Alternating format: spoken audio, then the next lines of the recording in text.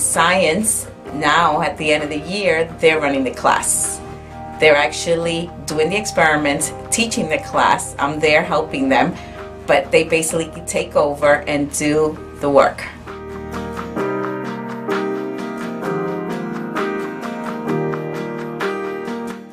Well, a fossil is when something dies, or even a tree or a leaf or even a bug. The ground it sucks into the ground and the ground takes over it. And once it gets past the layers, it hardens. I like when we planted a tree on the playground for shade because the big tree that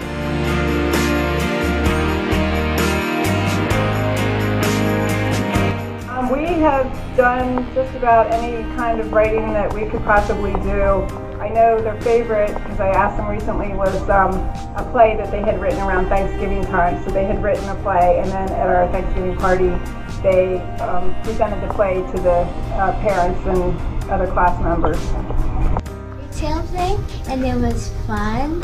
We got to make our own story, and I like everything about it because it gave me a challenge to actually write my own story. I like that.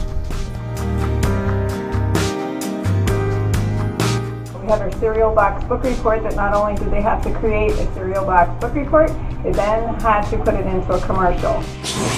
Hi kids, my name is Stefano, and I want to tell you about a new cereal called Tasty Treasures. It will blow your mind up when you see treasure when you eat it. This cereal is based on a book called Lucy's Adventure.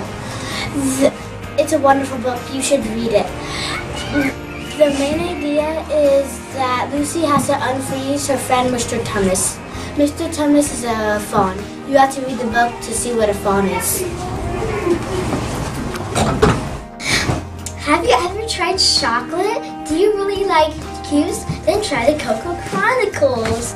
It has a lot of vitamins A, B, and D. It also has iron and zinc. So don't die, live to get it because it's tasty, it's healthy, it's epic, and extreme. Have you ever woke up and all your cereal was gone? I can't do it. Created a kids blog. It was April, it was National Poetry Month. So I designed my whole kids blog around National Poetry Month. And then each week I had the students log on a created account within my account, and they were able to log in and comment on some of what I posted and then complete assignments. And then most recently they posted their own blog on my blog. So that was a lot of fun too.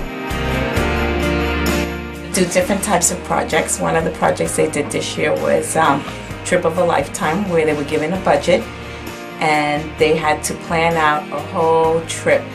The flights, if they were going to go on a flight, on a cruise, or they were going to go here in Florida, whatever it was, they had to do the whole budget themselves.